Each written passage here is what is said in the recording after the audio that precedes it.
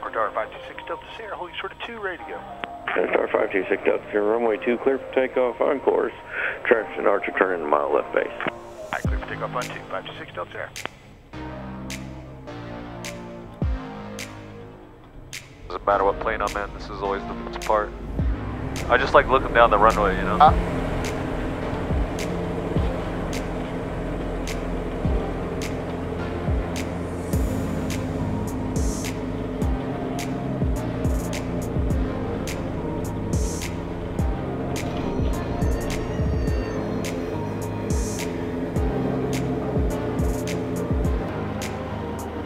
Alright, today I'm flying with AJ. You might remember him from previous videos.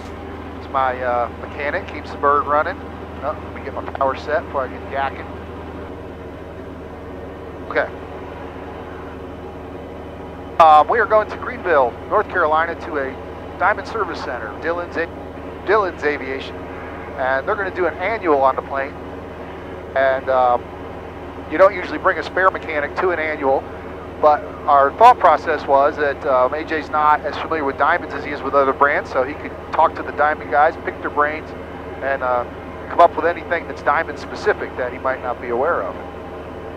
I am along to help where possible, and film and cajole is my role in this whole process. And then we're also going to switch out the wingtip lights. We're going to LEDs. Haven't had a ton of problems with them, but they did fail the other day, kept the bird down for a few days, and kind of a mystery as to why they went down. So I've been thinking about it anyway, and pulled the trigger and sent Aircraft Spruce $1,300.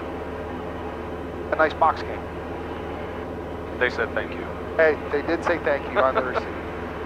If they would like to contact me about a possible sponsorship, we could put their name and logo right here for a certain amount of time. I'd be more than happy to do that. Oh yeah, we're clear, we've got smooth air, very nice. And you're flying with me, so guess what you have? 30 knot headwind. We were supposed to have a 9 knot tailwind, but not when you fly with Diamond Star Pilot. One thing I did think about, and I had to research this, so maybe other people don't know. You come to the end of your 100 hours, who can fly the plane? 100 hours is only regulated by flight school. So, I mean, you as the owner can fly as much as you want, and it can be rented. That's correct. That part I didn't know. You cannot train in it. You can't train in it, and students can't go solo. Okay. Yep. Yeah, I always knew as owner I could fly, but then and we don't have to use hours that were the 100-hour expired for our new certificate, or our new inspection, right? So if you were doing that thing where you can fly it 10 hours past the 100 hours, if you're flying it to a place to get inspected, you have to still start your 100 hours back at when it expired, right? So you're already going to be behind the 8 ball a little bit. But us renting it, for me flying it and renting it, we don't have to count those hours. So whatever the actual hours are, that's where we start our 100 hours. And to learn all this, you can't just go to the FAR.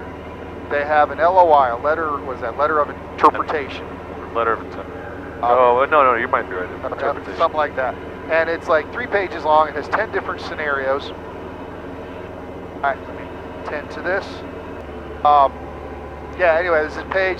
Some guy wrote in with 10 different scenarios. The FAA went through every one of the 10 different scenarios. It tells you how clear the rule is. So we were in a little different spot. The 100-hour, actually, we hit that at last week. But the annual's due this month. So we had a week of, we're not going to do 100-hour because we're getting ready to do the annual, so no one can fly it other than renters and me. Now we're going down to do the annual. Yep. And that's a whole different set of rules, right? Who can fly, or how can you fly a plane when the annual's up? No, it's early to be quizzing you on this stuff. Well, the answer is no one. Technically, I mean, bottom line is the best rule of thumb is you can fly it into its 100-hour while you're in the air. Once you're down, technically, if you needed to take it somewhere else for the annual, you have to get a ferry permit. That's correct. That is correct. Once the annual expires, to take it anywhere from where it is, you got to get a ferry permit.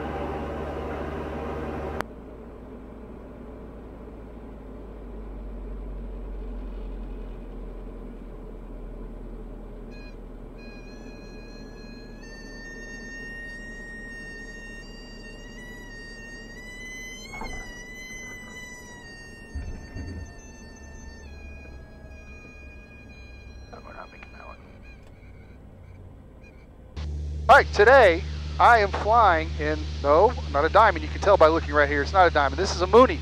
This is TT. He's taking me down to get the Diamond. Gracious enough to offer me a ride down to Pitt Greenville. It's been quite a saga. We took it down last Monday, so that's almost 2 weeks ago. It was supposed to take 2 days. They found some things they had to order parts for, then they had problems getting parts out of Canada, and here we are 2 weeks later, and we're going down to get the plane. So should be a fairly smooth flight.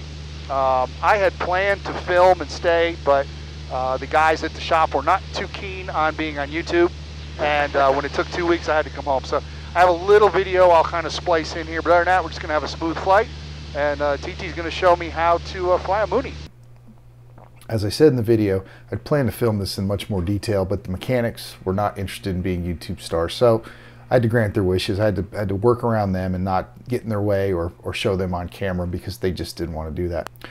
So to start the annual, the owner came out, we went over the paperwork, he showed me what they're going to do, he showed me the lists of how everything was going to be inspected and what was going to be inspected, went through the process of how they notate everything they find wrong, and just told me basically what was going to happen. And then I wrote him a check for $2,500. That's the fee for the inspection, assuming there's nothing major wrong. So that's the starting point. So once we got all that paperwork and all that out of the way, about 5 mechanics swarmed in like a NASCAR pit crew, started taking the plane apart, inspection ports off, and just started looking at everything and inspecting everything per the list they had assembled. And that brings us to where we are now. So you can see they've got the plane pretty well taken apart at this point. Cowlings are off. The interior's been disassembled a good bit, so they can see all the parts they need to see. The right wing is missing. We'll get to that in a minute. The first thing they came across were the clamps on the exhaust pipes. The exhaust manifold connects to the exhaust pipe. Those were leaking, and having exhaust gas leaking on your cowling is really not a good thing. That could find its way creeping into the cockpit, so that had to be resolved. We had to replace the whole right side. There were 3 or 4 of them on the right side that had to be replaced. Coming around the rest of the engine, everything was good. Compressions were good. The oil was fine. Everything there checked out, so that was a good thing. Interior, one of the things they check here, as you can see in the back, there are push rods here that control the elevators, and then there are cables that control the rudder. There has to be a certain tension on those rudder cables. Mine were a little loose, so they had to retension those to tighten them up. But other than that, everything else checked out in this area pretty well. So you see they've got the plane jacked up, checked the tires, checked the brakes, went through all of that. Everything was good there. This podium and book go everywhere the plane goes. The front part of the book is where the lists are, the things they're going to inspect, the different areas from the different chapters of the maintenance manual that they're going to look at. And then anytime they find something, it's written down in this book. And they use that to compile their parts lists and go over what needs to be done once they're done with the actual inspection. So it was pretty well organized from that aspect. Moving along, you see they pulled the pitot down, checking the wiring there. Something they do on every part they take apart, you see that little red bag there. Any parts, screws, or anything that's associated with that disassembly goes in the bag and is hung right there. That's how they keep up with the parts and the screws to make sure they go with what they have, where they're supposed to be. You see we've got the new wingtip LEDs on. Those were looking great. And coming around, you can see that there's quite a pile of parts there on the floor. The seats on the wing. They had to disassemble quite a bit of stuff to get to all the things they needed to look at, because there's quite a bit going on under the seats. You can see there's wires and tubes and push rods and all kinds of things down there. Coming around here, we've got parts. There's the rudder, interior parts. All that is assembled there so they can put it back together after they've done their inspection. So I learned that anytime I heard a mechanic say, that's not good, or that's a problem, or worse yet, oh shit, that was going to cost me money. That was a cha-ching, and I heard several of those. Nothing major, but there were a bunch of those. And then we got over to the right wing, and a mechanic exclaimed, oh shit, from under the wing. So at that point, we determined the wing had to come off the plane. And that was a bit of a process, not as involved as I thought it was going to be. But you can see right here, those are the spars, and there are only 4 pins that hold that wing on to the plane. 2 in each spar, and they're not bolts, they're just pins. They just slide in there, and there's a spacer that goes between them. The inspection ports underneath are shown there, and that's how they found the problems in the wing. First problem they found were the rollers that guide the push rods for the ailerons. They're metal rollers with a plastic ring around the outside, and a lot of the plastic rings on mine had started cracking. So if those pieces had fallen off, you would have gotten a lot of slop, or worse yet, a jam roller, and that might have impacted how the ailerons work. So those had to be pulled out. Then a little further search, we found that the fuel had been leaking around the fuel probe, which is right down at the end here. And it'd been a slow leak, but you can see all that black gunk and everything had accumulated there.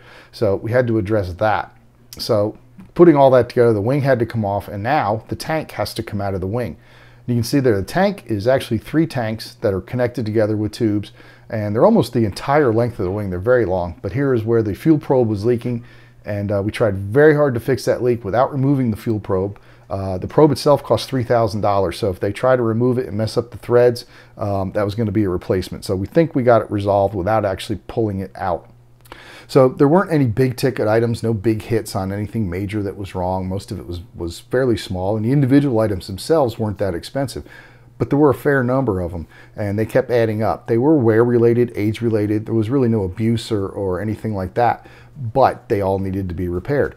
And when we got to the end of this whole process, keeping in mind I'd already paid $2,500 to start, this is what the bill looked like. We had 5 pages, every page full of the issues that were found and resolved. And most of them were in the $100 to $200 range. There were a few little higher, but when you added them all up, they were $8,500. So what we had was an $11,000 annual. Yet stuff needed to be fixed, but that was a bit of a surprise to me. So the takeaway from this, if you want to buy a plane, they are not cheap. And a lot of times you won't have that expensive of an annual, but it can happen and you have to be able to deal with it. And secondly, if you rent planes, please treat them nice. These things are very expensive to maintain. They're also pretty fragile. So be kind to it. It'll keep it in the air. The owner won't have to pay as much, and it'll be available more often for you to fly. So I hope this was interesting. You get a little bit behind the scenes on what goes on when they tear your plane apart and send you a big bill at the end. I'll see you in the next video.